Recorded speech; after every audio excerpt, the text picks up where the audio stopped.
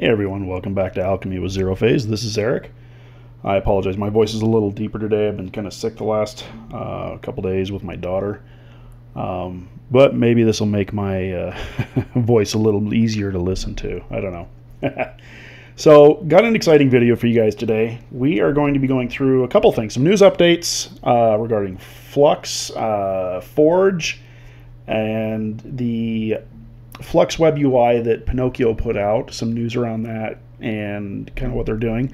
So in the last video I put out, introduced you to the Flux WebUI that Pinocchio created as kind of it was almost kind of like a stopgap before the bigger systems could really catch up like Forge, Forge WebUI. The first version they came out with worked really well. It was interesting. I could get my renders done in about 30 seconds, as you saw in that video. And then there was an update, and suddenly everything just stopped. Like, I guess there were, I started getting errors or just wouldn't render at all. Tried removing it, reinstalling it, and still the same thing. I even got on, I'm on their Discord and started connecting with Morpheus and asking him about it. He had me do a few things as a suggestion, but just could never get it down to under like 300 and some odd seconds for a render. And on my system, that's just unacceptable. When I was getting those 30-second renders, that's kind of what I was expecting. So, but here's the good news. For those of you who follow my channel, you know I love the Forge WebUI. It just offers a lot of features, a lot of functionality. It's pretty easy to use. But I like it because it also has an API backend that allows me to tie into it with my front end, which a lot of you use, Zero Gen Forge. I know it's got kind of the same name, but it just made sense. Anyway, they've been doing some updates. They just hit the scene and started working like crazy to make it so that you could use Flux in the Forge WebUI. And so this video is going to go through and show you how to get that up and going, where to put the models, where to get the models that do work with it. There are some specific ones, and we'll go through and play. We'll do some examples. We'll show you how to get text to work really well, how to do things like this scene here with the rocks. It's pretty fun. Working with different art mediums, how to get some decent results. We'll go through all that and make it a really good video. So let's get started. So I'm just going to start off by saying that if you're not using it, you need to get a hold of Stability Matrix. So Stability Matrix is a package manager, and let me bring it up here for you so you can see it. Oops, gets right there. And it allows you to install multiple image generation packages. I was going to say diffusion image generation packages. It's kind of what they are. And it allows you to manage them. And what it does is it maintains a repository of your models in a single file, so it's not duplicating those checkpoints, eating up your hard drive space. And so it uses things like symlinks and other things to unify that. It even creates a unified folder for all your images. If you create images in Comfy UI, they'll be stored, I'm pretty sure, in the same location that like the ones you would store in Stable Diffusion would be in. So what we're going to do, let me show you where to get this. So Stability Matrix, great program, very well supported, comes out with lots of updates, free to use. You just download it from here. It's from lykos.ai, Lykos.ai. You'll click the link to download it. You'll pick your release. Usually just do the stable one. Okay. And once you get it downloaded, it's going to go into your downloads folder or wherever you decide to download it, and just double click it. It'll install. Okay, so you click the link to download. When you download it, it's going to put it into your downloads folder, like I said before, and it downloads it as a zip file, so it looks something like this. Okay, the executable is within this zip file, so you probably want to just extract it. So we're just going to extract all, and that's fine. Gives you this right here. You'll run that, give it a second. It may give you a Windows security warning. If it does, you can click more information and click run anyway. And when it does run, you'll be presented with a screen that looks like this. So this is the stability matrix interface, and what it comes up with first here is where you want to install it to. So for this one here, I've already got it installed. I'm not going to actually go through it. The reason I'm bringing this up is the one important factor you want to make sure you click in here is go ahead and enable portable mode. The reason for this is because it just makes it easier to back up, to manage everything, and to restore it if something goes wrong. If you don't do portable mode, there's other things it installs elsewhere in the system, and then reinstalling can be a little more cumbersome. Okay, so I'm going to cancel that. Yeah, we're going to exit the application right now. Like I said, I've already got it installed. We're going to go ahead and bring that up here in just a minute. So once you get that installed, you're going to bring up the interface here. Don't worry about this right here. The one button you're going to want to pay attention to here is this right here. This is your packages button. Then you're going to click add package. And again, Stable Diffusion WebUI Forge Edition is what you're looking for. If you download Stability Matrix, just a little side note, just make sure it doesn't say there's an update over here. You want to make sure it's fully updated. The branch is main. It's always main on this one. You can go to advanced options. You can pick a commit, so you can go back to a previous commit if something's wrong with it. Okay. But most of the time, you're not going to need to worry about this. It should automatically be on Symlink, CUDA, and then whatever the latest commit is. Name it whatever you want, display the display name, and then click install. When it gets finished installing, you'll be presented with something like this. It doesn't look like green. These are because I'm running some other ones right now. But if I'm going to stop this right here. It'll present you with something that looks like this. Now, depending on the video card you have, there are some settings that you may want to change. I do have some settings down here. I will put these.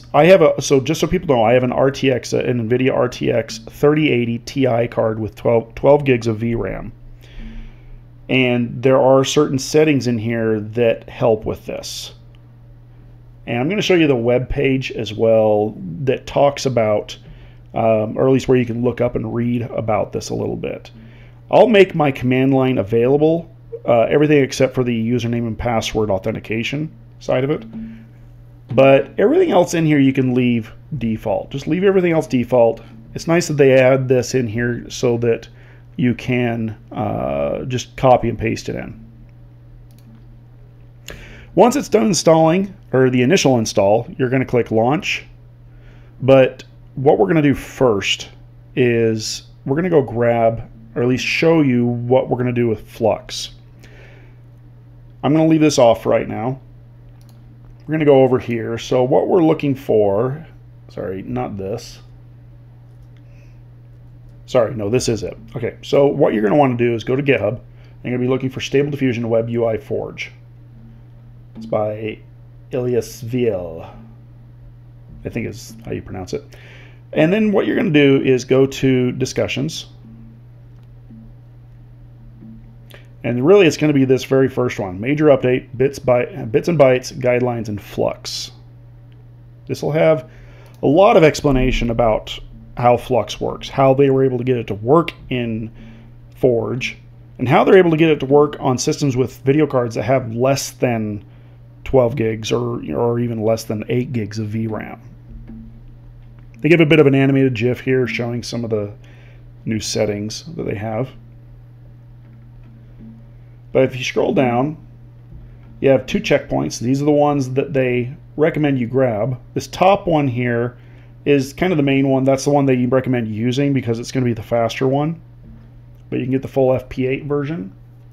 Don't ask me to really explain the difference between like FP8 and F4, that kind of thing. He does actually go into it quite a bit here.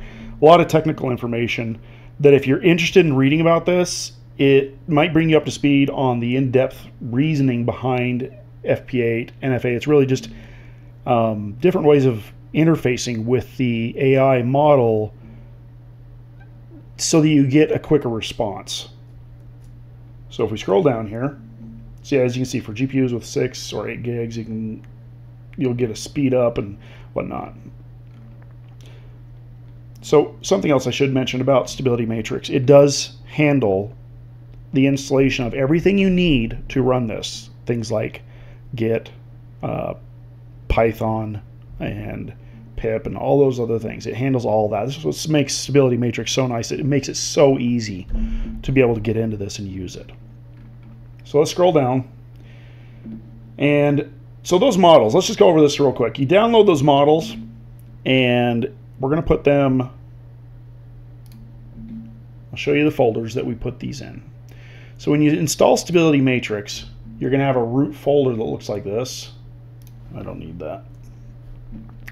So this is the original installer, and what it does is it creates a data folder. Inside that data folder you have centralized image folder, your models folder, and your packages folder are the two that you're really going to be, or the three you're going to really be paying attention to, but mostly the packages. The models, definitely, because that's kind of where you're going to be putting everything, but I kind of go through the packages because it makes me feel better when I go into, say, here, and then go to the models folder like I would if it was just a native install of the WebUI. But one thing you're going to notice is on all the folders there's little arrows, and these indicate symlinks. So all these are really just shortcuts. It's a type of shortcut, I know, that point to the central models folder in Stability Matrix. Those two files, when you download them, you're going to download and put them under your Stable Diffusion folder. And I try to create subfolders for the different models. I know I got a lot of models here I got to go through and finish organizing, but I've created one specifically for Flux. So you come in here, and I've got these two models in here.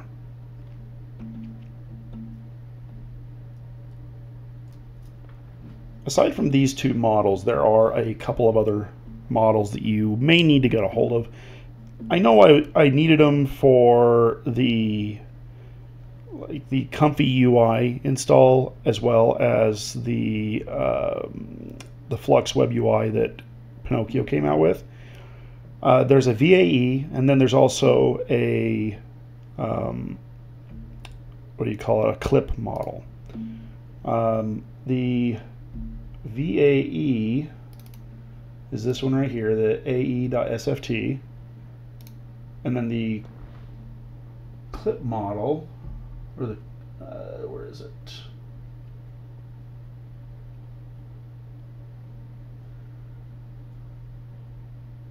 Well, I can't remember where this is. Hold on.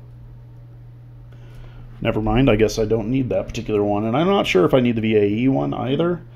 But just in case, you can actually grab those from my Google Share. If you just go to share.zerophase.com, and there's a models folder, you can go in there and grab both those. The VA will go here. The clip one, just keep it for later in case you use it in a different package, but I don't think you'll need it. The two large models, go ahead and grab them from the web page here. Just grab them, download them from here.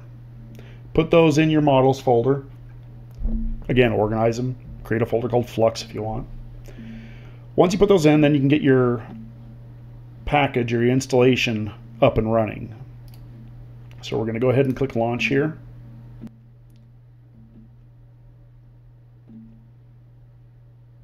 Once the backend's loaded, you'll come up to this,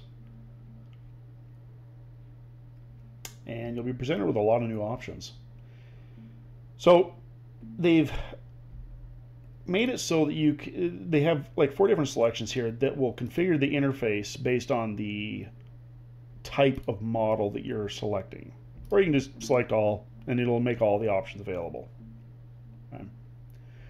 We'll be working with Flux. The options it gives you, you can actually specify the bit type. I would just recommend leaving it on auto. It works great. The swap method, read the page. He does describe this. You can experiment with this. Honestly, I found leaving it on Q works great. Not going to worry about it. Swap location. This is To explain this simply, this is going to be the difference between swapping it between RAM or swapping it between a swap file on a hard drive. Now, depending on what you're doing, typically, now he says that the shared one could be faster.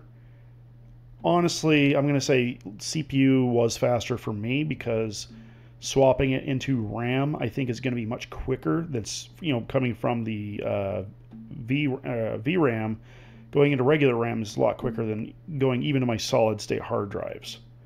So I will just leave everything on default. Now, when you select your model, do the NF4. You can mess around with the FP8. It is slower. It'll work, but it is slower. I use this one right here because it gives me the renders in about 30 seconds or less, and it works great. Everything else, so there's a couple of limitations. You don't get a negative prompt because this model has not been trained on negative prompts. Now, he does talk about in the website, I believe it's down here a little bit, like this distilled config scale and how, I didn't quite understand. I didn't read too much into depth on it. But I would read through this whole thing. He goes into a much better explanation about the queuing, the async, setting up your system. If you're going to be using the shared, he goes into describing how to set up your system to automatically manage that shared swap file. If you're using a regular platter mechanical drive, I would definitely not use that option. The other thing I noticed in messing with this, the only sampler, at least that I've tried so far, or well, that works out of the ones that I've tried so far, is Euler. And keep it on simple. LoRa's and some other things are probably not going to work at this point. I don't have a lot of news on that. A lot of this is so new. It's just coming out at rapid pace, and we're trying to keep up with it. Outside of that, that's it. Everything's ready to go. It should be ready to go. I know I say that tongue-in-cheek because there's going to be people who go through and install this and end up running into some issues. So if you do run into some issues, definitely double-check this page. He does detail a lot of things as best he can. And honestly, in the amount of time that these guys put this out, it blows me away that they're even able to come up with a document like this that really goes into detail on it. So let's try it out. Let's get a prompt here. I'm just going to generate a random prompt. Copy that. Paste that in. I'll show you how long it takes here. In fact, let's go ahead and let's hit this again and show you. There we go, loading the model. Should be a lot quicker this time because I don't have the other installation running. Oh yeah, that was a lot faster. So we're doing about 1.5 iterations a second. We're doing 20 steps. As you can see, the combined total will come out to about 30 seconds for this. I've got mine set to show the image being generated in real time. I always like doing this because then if I don't like it, I can interrupt it, cancel it, skip it, whatever. Oh, something you might want to be aware of in whether you're using Automatic 1111 or Forge, when you're generating an image, at least this works most of the time. I think there's certain instances where it doesn't, where if you click the interrupt button, it will say interrupting, but if you click it again, it forces it to stop. So just a quick tip there. So let's get another render going here.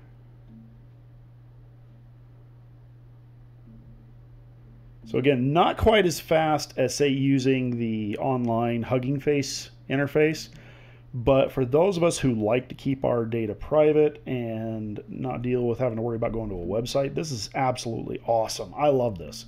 And I'm going to set this up, and I'm going to show you how to set this up so you can access it over a network as well.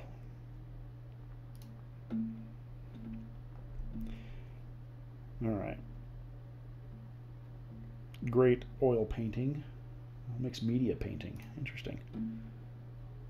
Great colors. So that's it. I mean, you're ready to go. A couple of things that I like to do once I get my installation done is get the aspect ratio helper installed, get my image browser set up, and those are all extensions that are installed like any other extension. Go to available, type in aspect ratio helper. You can find the extension. The link to it's right here. But honestly, again, just do a search for it under the available. Just load it from here. Do a search for aspect ratio helper. It's just a nice extension to have to be able to select pre-made aspect ratios and or putting in and entering in your own aspect ratios. So I want to go through and just experiment and show you some of the things that I figured out dealing with prompting the Flux AI, dealing with, like, say, different medium types. I mean, this thing's really good at a lot of esoteric mediums, and one of the ones I like is paper quilling. In fact, let's just come over here. We're going to type in paper quilling style image of a, I don't know, fantasy forest with a unicorn. So I'm going to show you a couple different things. Right now I've got my prompt generator set to stable diffusion style. We're going to switch this over to DALL-E. I found that this one, the prompts it generates are actually very effective when it comes to Flux. Generate those prompts. That long. So it gives you the prompts, and the reason I say that is the stable diffusion prompts, as you saw, tend to be very structured, medium, central, or primary focus of the image, composition, surrounding scenery, possibly lighting, that kind of thing. With the DALL-E one, it's more narrative driven. It's like telling a story. But this prompt generator is designed to fit everything you request within a certain length, or to try and keep it with that. It might get a little longer, it might get a little shorter, or whatever, but it does a pretty good job. So we're going to grab this. We're going to show you some paper quilling on this.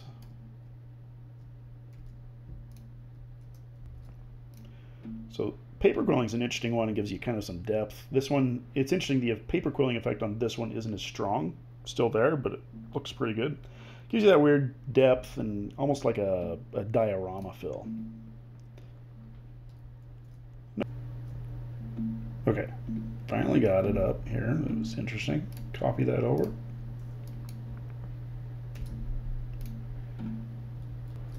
And there we go. Let's see. That was supposed to be, what was that supposed to be?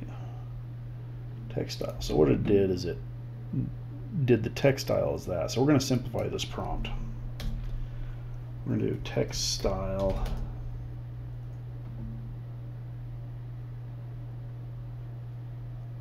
I don't know if I should do style. This is what we're figuring out. Style image of a rug with an image of a country, town, and mountains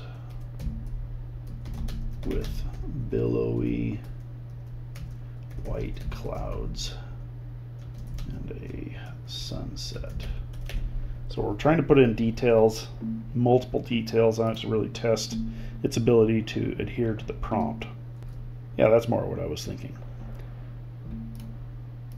Gives you something more like what you would see on a textile style image. You can specify things like cross stitch and various things like that, and it'll give you some really cool images. Let's dive into using text. This is really the big focus that has been on Flux, its ability to manage text. As an example, let me show you something I've been playing around with today. We're going to do a image of a, let's see, no, let's do this. Comic book style image of a surprised woman with a dialogue bubble above her head that says, and I've been experimenting around with using either double quotes or single quotes. Not really sure there's a difference, but we're just going to use double quotes. Through my experimentation, it makes it, I feel like it's it helps the AI really isolate what the words you want are. So we're doing it this way, and I'm going to show you a different way to do it because the AI does pay attention to what's at the beginning of the prompt more so than it does at the end of the prompt. And if you're using long prompts, that does come into effect. So we're going to say,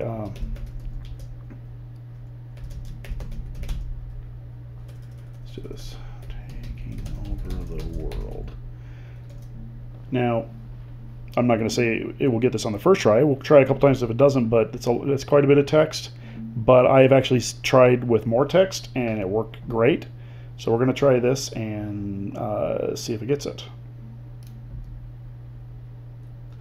It did a pretty good job. It does have the one A in there. I would not re-render this. This is like a fantastic image. I love the way that looks. What I would actually do is take this into inpainting, just inpaint that A out. Even go so far as to just slightly move this over in another program. Sometimes it's not worth it to re-render it because you're still rolling the dice. You may not get the image you like mixed with the words you want. But that did a great job getting that. One of the other styles. Now, we can try something like this. We're going to grab this right here, where it says dialogue bubble above her head that says, and then we're going to go Control X. We're going to take that out, put that at the beginning.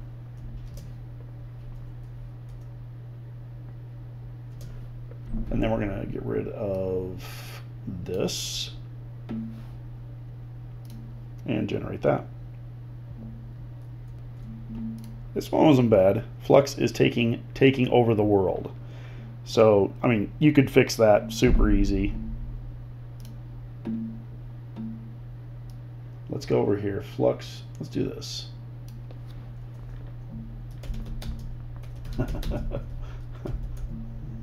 It's a bird. It's a plane. We'll just leave it at that. I just want to see what that. I love the styling on that too, by the way. It pops. I mean, the colors just pop on that. Yeah, that one nailed it. It's a bird. It's a plane. This text thing has been so fun to experiment with. I can't tell you the number of images I've gone through, and yeah, I'll regenerate them multiple times until I get the one I want. And it's mostly about layout too, and they'll start introducing more and more options. And we're seeing this with Comfy UI, where they now have like a control net model, I think, that will integrate with Fluxes, and it's going to start giving us more and more control over the image, characters in the image style, that kind of thing. This is an exciting time. And it's a big deal too. To be able to actually do this suddenly makes Stable Diffusion, or these diffusion models, open source ones, so much more valuable. And even better to work with because you have multiple platforms, free platforms that you can use to manipulate them or to create images with them. Let's do one more. Here's another one I really like. So we're going to do movie poster style titled text. What kind of a movie should we do?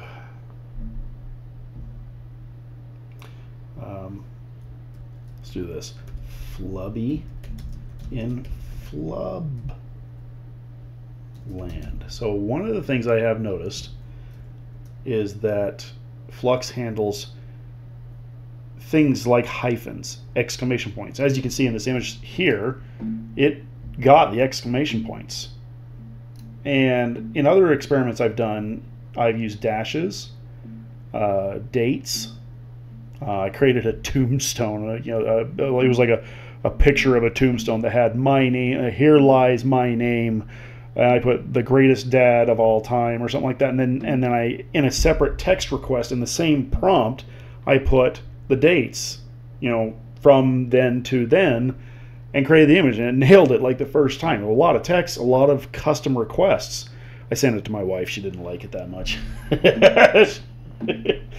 And so it will handle things like dashes. And now, after the request for the text, now we describe what we want the image. Actually, let's do this at the top in bold. Let's do this in bubbly style lettering. I haven't used the word lettering much, but I think it'll help. Now we can describe what we want in the image. We want a rotund, cartoonish,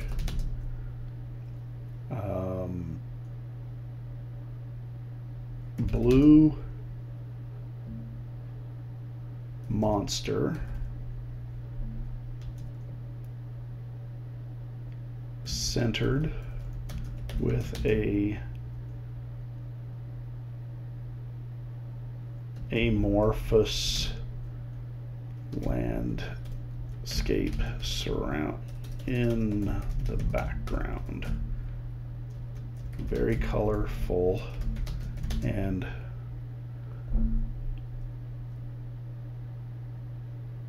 child cartoon style.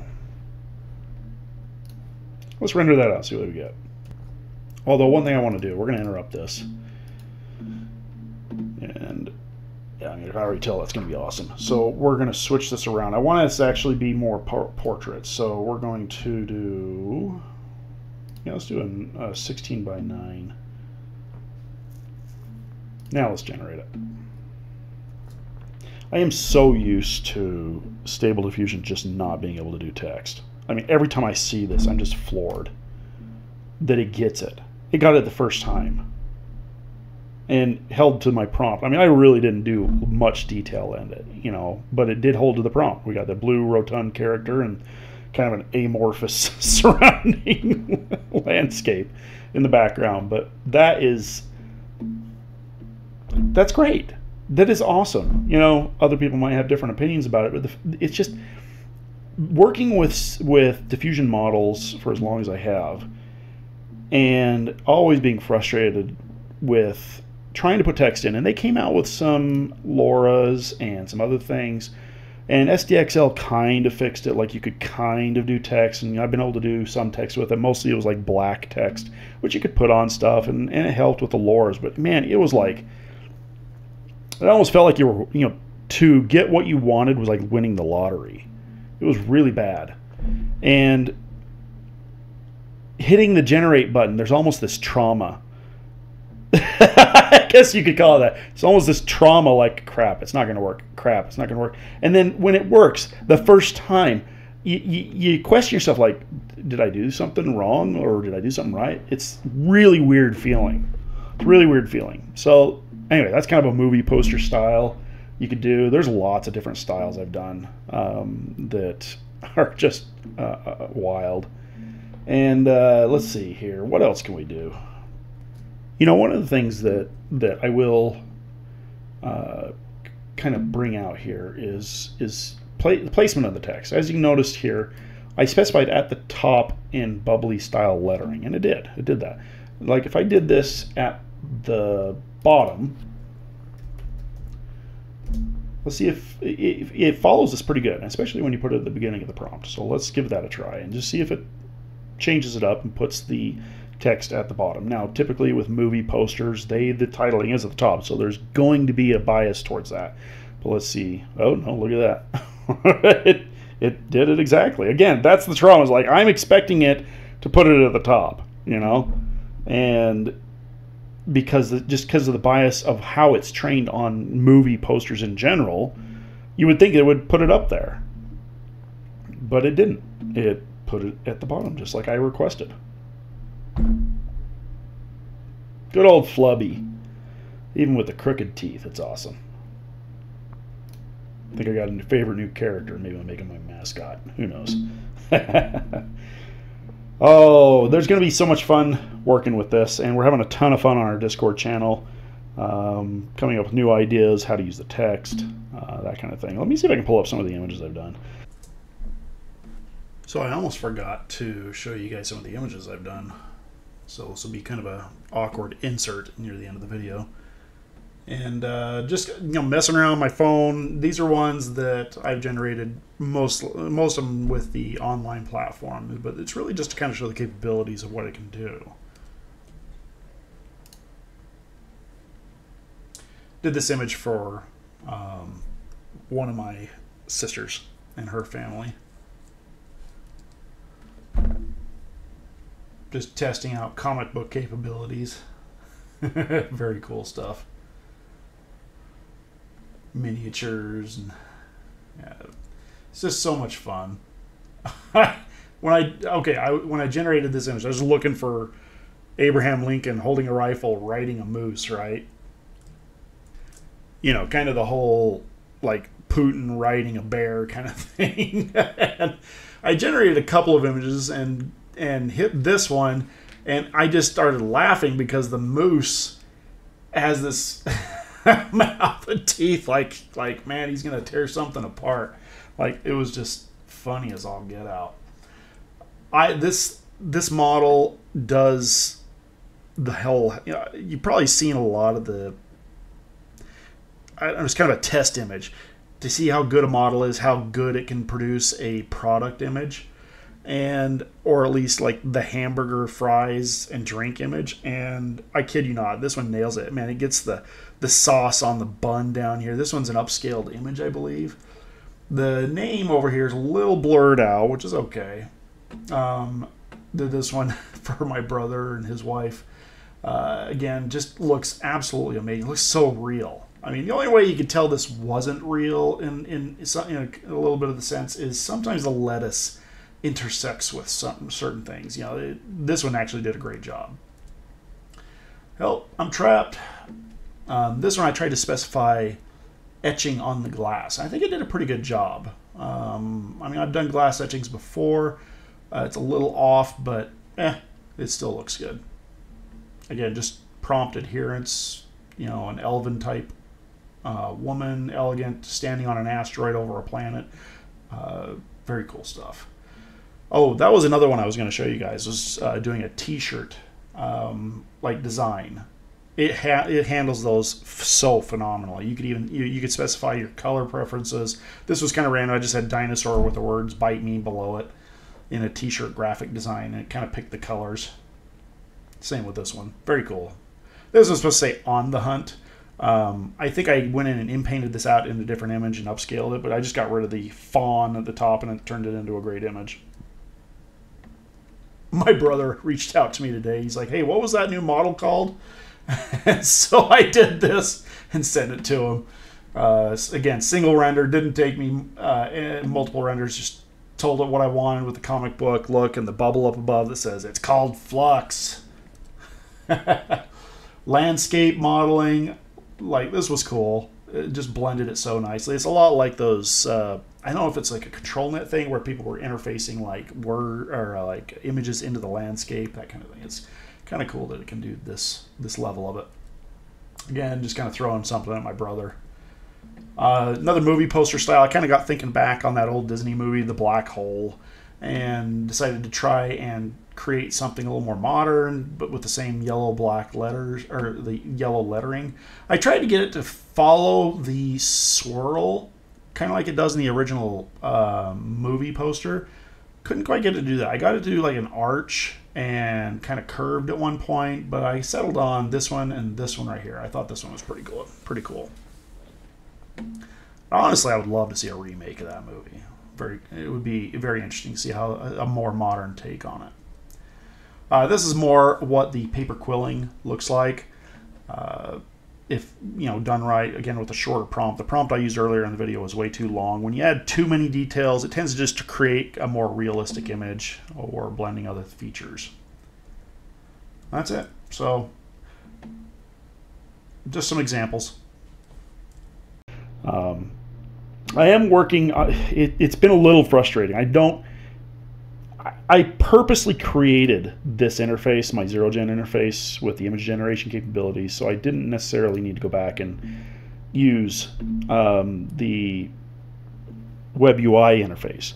One of the reasons why is I got kind of tired of resetting all the settings and moving around, trying to make sure I got everything right, and switching over here. Oh, this is another thing where I'm going to go through and learn all the new features in the WebUI Forge, because they got some cool stuff going on, dealing with like transparencies and things like that. So I'll learn up on that. We'll do another video. But remembering all the things here, when I just want to simply create an image, get the image I want, upscale it, in-paint it. I did all that through here so that I could do it easy. And I'm glad I can share it with people. Right now the image server's offline because I'm doing this video, but yes, it uses my computer here as the back-end image gen server. And doing this video, normally I would keep it running, but because I'm using the Flux stuff, I have to use a separate Forge installation, separate from my main installation. Once I get done with this video, I'll be spinning up the other one so that people can start using it again. But hopefully, and I've been in contact, or watching the posts and everything on the WebUI Forge GitHub. They are currently working towards fixing certain API aspects, and the extension that I use to interface with it from my front end does not work in this newer version, not yet. And I've reached out to the people who do that extension as well, and they're just bringing it to their attention. Hopefully they'll start working on that and update it. If not, I may be building my own queuing system and whatever on my back end to handle the jobs that get submitted. So that's it. That's really what we've got, and it's super exciting that we've got this, and I hope you enjoyed this video.